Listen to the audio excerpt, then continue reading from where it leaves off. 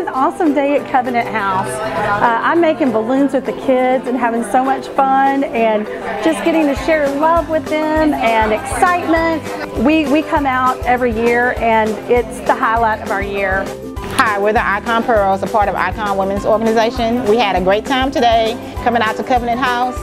We enjoyed making Valentines. We really enjoyed it and we want to see how we can be more of a part and give back to the homeless teens.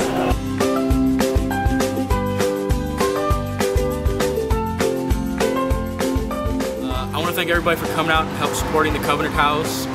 Thank you for taking time out of your day on this great Valentine's. Today we had donations where people could come and drop off stuff that we can use to go job searching, go to school, do basically almost anything we want to do in this life.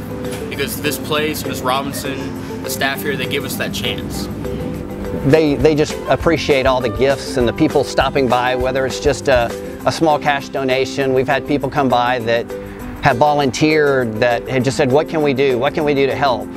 But this has been an amazing day. It's all about the kids. I mean, Covenant House is it's just different. The kids here, they're amazing. They want to improve their lives and they just need a break. And I know today was all about do one thing for the homeless youth. And I encourage you to come out, look at Covenant House. The amazing staff, the kids are great, and it's just such a worthy cause. We've had an incredible day. I want to take this opportunity to thank the community of Houston for coming out on this Valentine's Day to make a very special day for the young folks at Covenant House. And we can never tell people how appreciative we are of all of folks coming together for one cause. And for that, we really thank you and we wish you a happy Valentine's Day. Do one thing for